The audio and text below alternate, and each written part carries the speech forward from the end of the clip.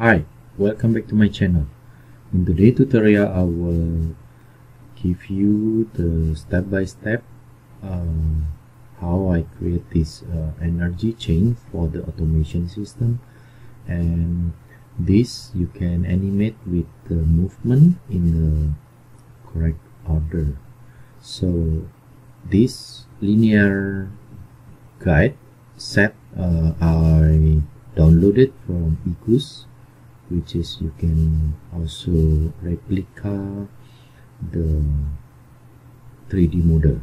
Okay, so after that, make sure that you already have the joint constraint in the particular movement, and also I added the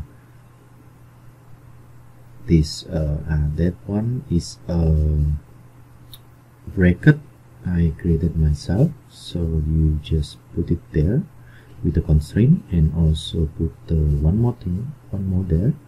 So the key is you have to perfectly line up together with those two parts, and also at the vertical and as well as the horizontal direction you have perfectly position aligned together. Okay, and then after that you will going to create the path, which is you can select from the template appropriately, which I'm here using the millimeter standard metric, and then I will create a new component. This is for the path which I'm going to use, and then this path it will be attached to the same plane in one of the particular bracket over there. So let me find out which one is the I think this one. Yeah, okay, yeah, here. So you just plug it into the same plane and then create a sketch in those particular plane. Okay, over there, yeah, put it the sketch over here, and then this sketch it will be adaptive to the particular bracket. So when you project here, when you project the, let me find it, yeah, okay, project, as you can see in the browser in the left is using there's adaptive icon over there. Okay, it's mean that this sketch is related or adaptive to the particular bracket over there, and then you start to create the path. For the sketch, it's just basically the line and then the arc over there, and then you line up with the particular projected sketch over here. Yeah, you line up vertically, and as well as you put the dimension over here. So this point is for the starting point. I use 30.5. Where is come the 30.5 over 2? So it's come from here. This is the particular size of the energy chain, so the pitch over here is 30.5. so that 30.5 I create this for the pitch of each individual component, each individual part of the path over there. Okay, so you need to create the dimension, but this dimension should be the driven dimension, because the sketch here will move, so they have to create in order to drive the adaptivity, you need to create the driven dimension over there. And also the lastly, for here I need to create a parameter. So this is the number, it means the number of the particular part components, so let's say 20, and then add also the length. That one is the length, is the path length.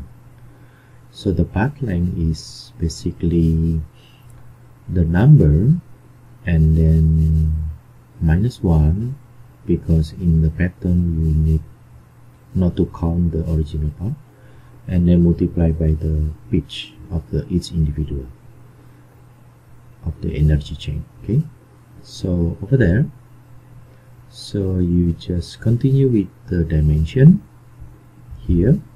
So this dimension is the length.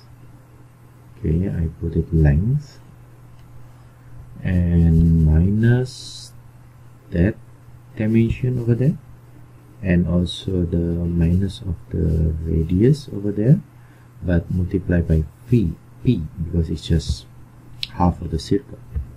Okay, so this sketch is already finished for the path, and I put the work point over there at the end of the path, and then I create a pattern using follow pattern, and then the number of instances is the number which is my parameter, and then the spacing will be 30.5.